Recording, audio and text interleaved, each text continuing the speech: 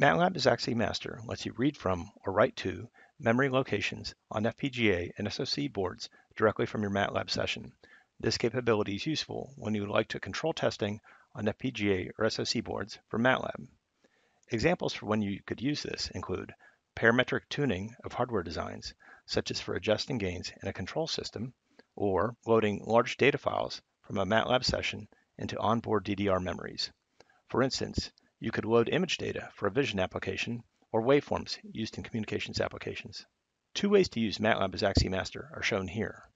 I can use MATLAB to access off-chip DDR memories, and second, I can use MATLAB to communicate with IP cores, also known as intellectual property cores.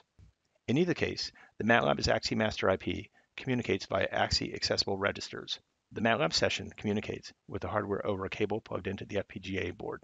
We'll run through an example that targets a DECA Max 10 kit from Arrow Electronics, which has an Intel Max 10 FPGA. First, you'll need to download and install two hardware support packages: the HDL Verifier support package for Intel FPGAs, and also the HDL Coder support package for Intel SoC devices. You will also need to have Intel Coder installed. In this example, we use MATLAB to control an IP core running in hardware.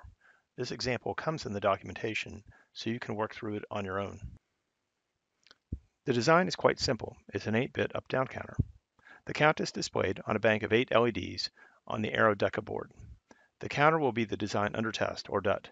It has two inputs: a 4-bit number that controls the frequency or rate of the counter, and a binary number that controls whether it's counting up or down.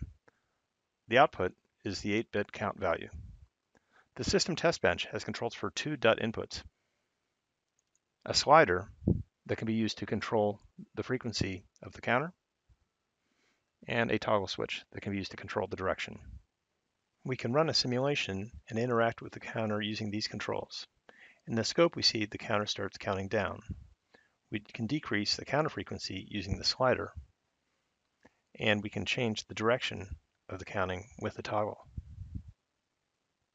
Next, we will generate the IP core for the DUT.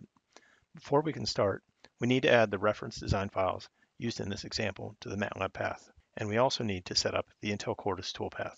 Then we can open HDL Workflow Advisor. In step 1.1, we specify the IP core generation workflow and select the Arrow DECA Max 10 kit as the target platform. In step 1.2, we select the reference design for MATLAB's AXI Master. Then in step 1.3, we assign the register ports. The blank frequency and direction will be controlled in MATLAB and passed by the AXI4 interface of the IP core via JTAG. The readback value will be passed back to MATLAB via JTAG. Notice that the address offsets are generated automatically. We then run through the process of HDL code generation in step 3. Here we can view the IP core generation report.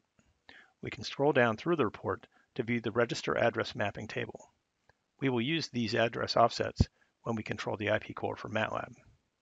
Once we complete this step, we can run all the way to step 4.2 to prepare the bit stream.